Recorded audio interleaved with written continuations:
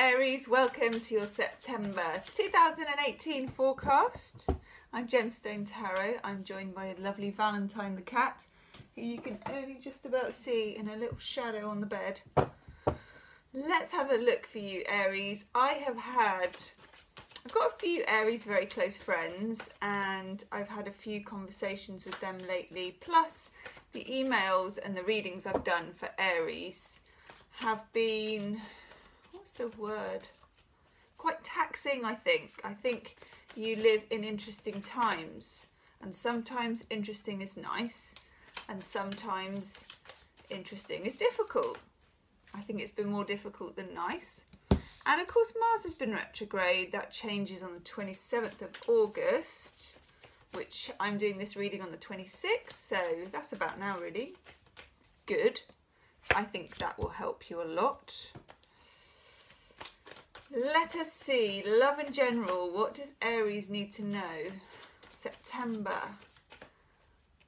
Oh, that's a tricky one. I'll put you in the middle. 2018. Aries, Aries, Aries. Sun, Moon, Rising. Aries, if you're looking for a private reading, have a look in my description box for what is available at the moment. I have restricted them a bit recently just because I've been too busy, and I do like to give it my all. So yeah, what's available will be in the description box, so do have a look if you want to. That one I want.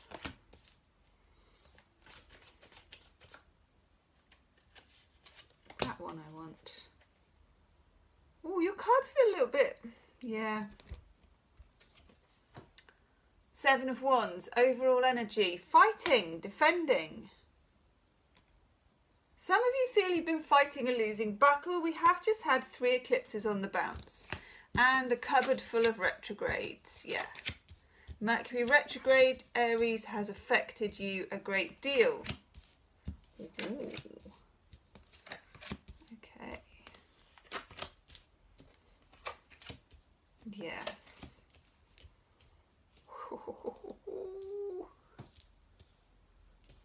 Shall I stop making silly noises about your cards, Aries? Yeah, we've got the 8 of Wands in reverse. For some of you, there is a communication. And of course, we are just about out of the shadow period of Mercury retrograde. So, some of you are waiting to hear from somebody. It could be about a job as well, so it could either be love or work. This is a general reading. For a lot of you, it is about a person, I feel. There's been silence, there's been ghosting, there's been zilch, there's been nothing, and it's been a bit of a battle for you, Aries. Some of you also haven't felt like talking. You felt silenced by somebody. You felt you haven't been able to express your feelings. Maybe that your feelings aren't welcome with somebody. I mean, my closest friend is an Aries, and I would say that sometimes the challenge for Aries is vulnerability and expressing vulnerability and being made to feel vulnerable. And it feels, Aries, that the energy that's being picked up kind of at the beginning of September is of you having been made to feel vulnerable by someone else's silence. Okay? Up here we have the 3 of Cups in the reverse. For some of you, you may have discovered that there was some kind of third-party situation, either at work where somebody was scheming to take something that was yours, or to get a promotion that you wanted, or just go behind your back. It could be in a group of friends where, again, communication has gone wrong within a certain dynamic or group. It can be colleagues, it can be for a few of you.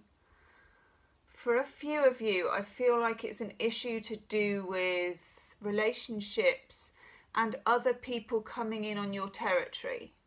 You know, we have this defensive card where you need to defend yourself. And I can't ignore, Aries, and I won't ignore, because it's a particular card of mine, that underneath that is the King of Swords. Air sign, Gemini, Libra, Aquarius. At work, this is the silent boss. You know, the one who never says anything, but actually comes and stands behind you in a kind of sort of a way and gives you that I'm watching you vibe, you know, it's that, but never says anything. And you feel like you can't really say anything. 8 of Wands in reverse. For others of you, if this is to do with a relationship, it could be with an air sign person. Gemini, Libra, Aquarius. Somebody who, as my mum would say, has taken their bat home in this relationship. Either you or them has felt the need to retreat and to cease movement. The 8 of Wands is a movement card. It's an 8. It's Wands, so it's fire. It's your element. All 8s in tarot are about movement. Wands, of course, and fire move rapidly and they expend energy and stuff happens. This is my stuff happens card. It's my communication card and it represents Mercury retrograde. This retrograde period in which Mars was retrograde, Mercury was retrograde, I think Uranus is retrograde, Neptune's retrograde, does not suit Aries. You're number 1 of the zodiac. You are the trailblazer. You know, you come out fighting. You're ruled by the god of war. You're ruled by Mars, okay? So you're right, Aries. There is a need for you to fight your corner. Something that you normally do very well. What you're going to find more difficult is to climb down from that fight when the inevitable talk needs to happen. Okay, some of you as well are dealing with, I've got 2 kings. On the side here, I've got the King of Swords, air sign. In the middle, the King of Pentacles in reverse.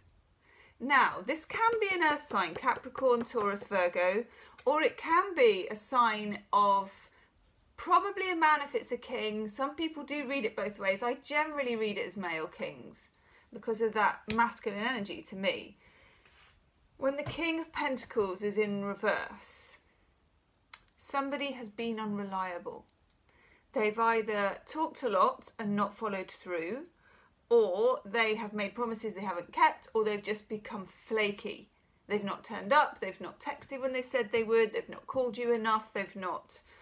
we all know what that behaviour is. It's flaky behaviour, okay? Now, also underneath it we have the Moon in reverse, the Pisces card, but also when we've had all these eclipses and full moon lunar eclipses and we've had new moons and we've got also a new moon in Virgo, which is quite, I don't want to say difficultly aspected, if that's even a word. It has some difficult aspects to it about revelation, about surprises.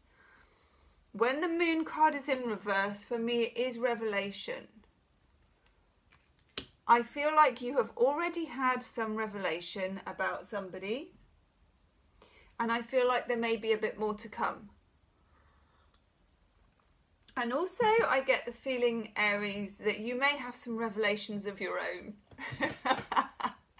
I now have an image of you going into a room and saying, and another thing, let me give you a revelation this time. That's the kind of feeling. And I quite like it. I like it. 7 of Wands in the upright. You know, a few of you may take on this King of Swords energy. He is clinical. He's got a big sword. It's like, you cross me, that's it. That suits you, Aries. I like it. And I think that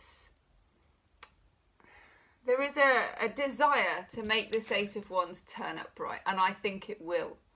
Not only because Mercury's now direct and you'll feel it a lot more in September, but also because here you've got another 8, Major Arcana, the Strength card. Self-mastery. Something you may have been learning over this eclipse period is keeping your gob shut, okay? We've got this. For as long as you have needed to. And this can be to do with a boss as well, because King of Pentacles is to do with accountants, bosses, money, people who pay, people who hold your pentacles. Some of you have kept stum. You've been politically silent, and why not?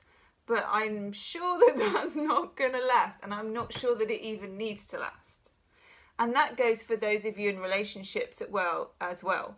You may feel a need to speak your mind. You may feel the need to jettison some bad cargo, some of you.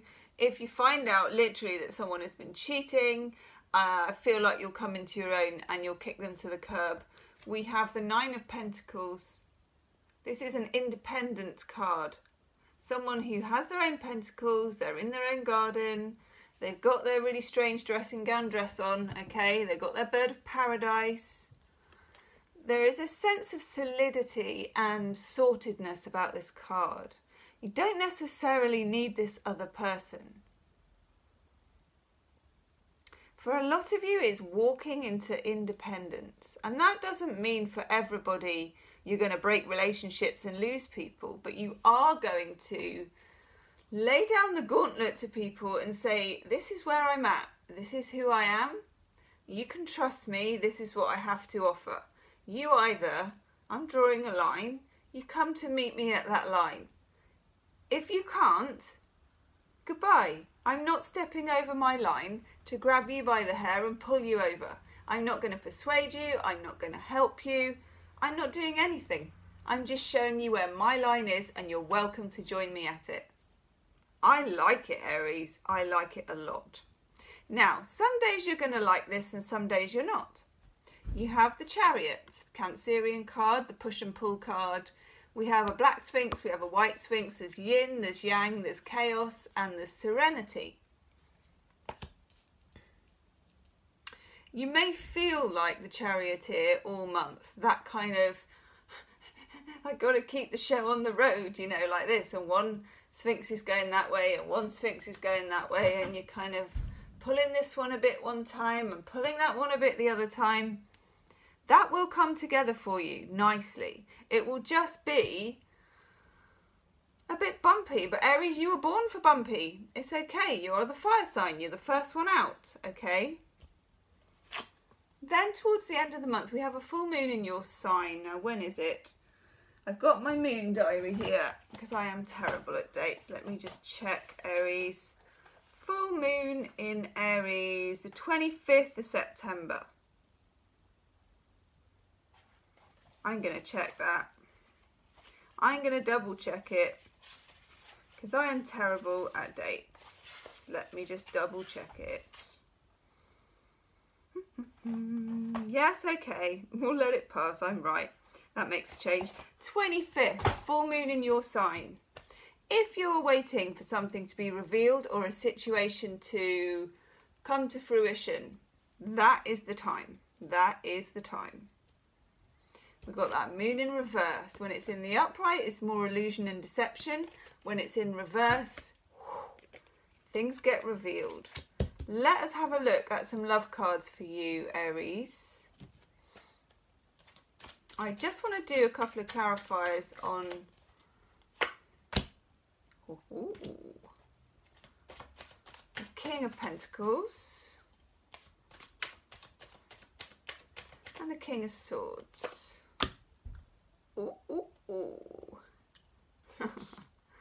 Hello. Right, okay. King of Swords. Some of you may have an air sign where it's coming around again, as Carly Simon would say. Judgment for the King of Swords. It's either a second go round with this person, a reunion perhaps. I don't really get any cut cards. So I feel it's a harsh reunion if it's a reunion. Or it's you reconsidering something about somebody. Judgment's in the upright, so you may well want to give them a second chance. But if you do, it will be a hotly defended second chance. I don't think it'll be particularly schmooshy and love hearts and nice music. I think it'll be more a case of, I've drawn my line, you're more than welcome to meet me there. King of Pentacles, if you're dealing with an earth sign, you may move on because you have the Fool card. Very, very auspicious, lovely card. New cycle. New cycle for you. This is often seen as an Aries card because like you start the zodiac, this starts the major arcana. Here is the Fool with his gorgeous dog and his knapsack and his white rose of purity, and he's off. okay? Starting again. Now that King of Pentacles, and we've got that Judgment card, it could possibly be a new start with that person. I don't particularly see it that way. You may try it, but I feel like you will move on.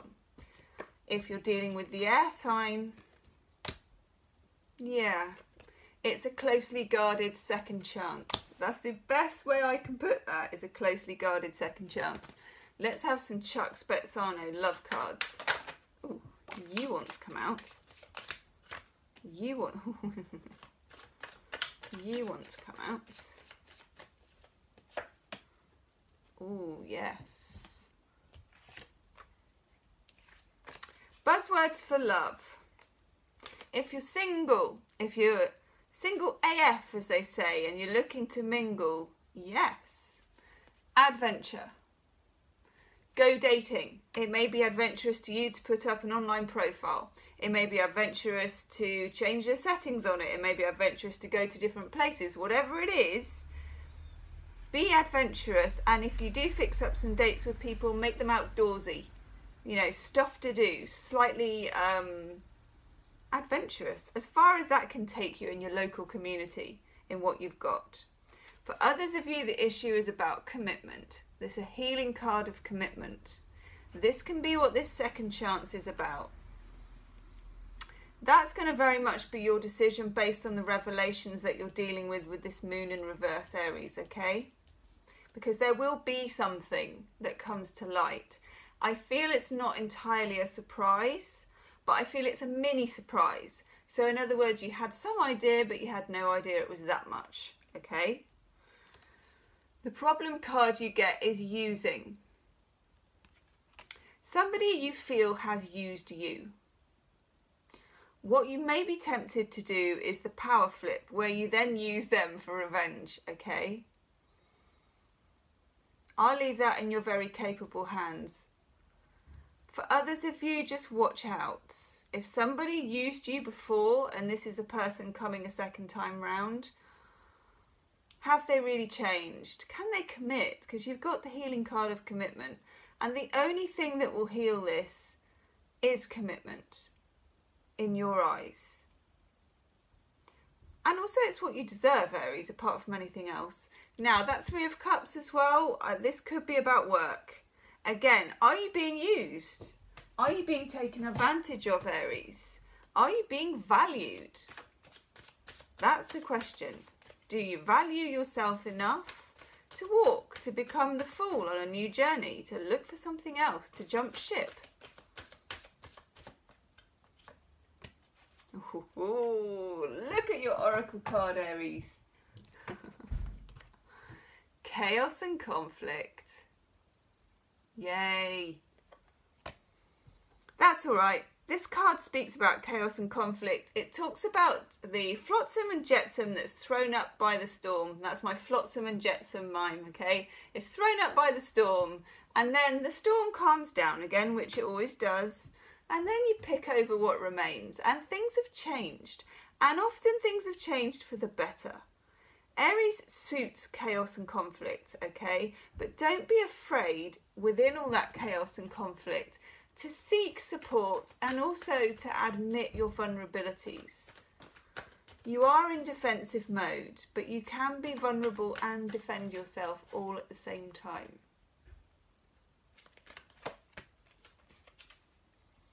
The oracle card you get, Aries, is nature. If you need to let off steam, get near water, okay? Get into the forest, get hiking, walk the dog, whatever it is. Get your feet on the ground, feel the grass, lick a tree, hug a tree, whatever you want to do, whatever makes you feel good, whatever makes you feel grounded, because you do have chaos and conflict. You know, you've had that for a while as well, and it continues, but I feel like it is a process of, like when you have purification and you start off with mud and water, and then the silt kind of shakes down, and then things purify. They do, but it's a messy process. Consider carefully if you want to give someone a second chance, okay? Consider Consider their attitude towards commitment. That is the real buzzword for you. And if you're single, this is a good month for finding somebody in adventurous dating, okay?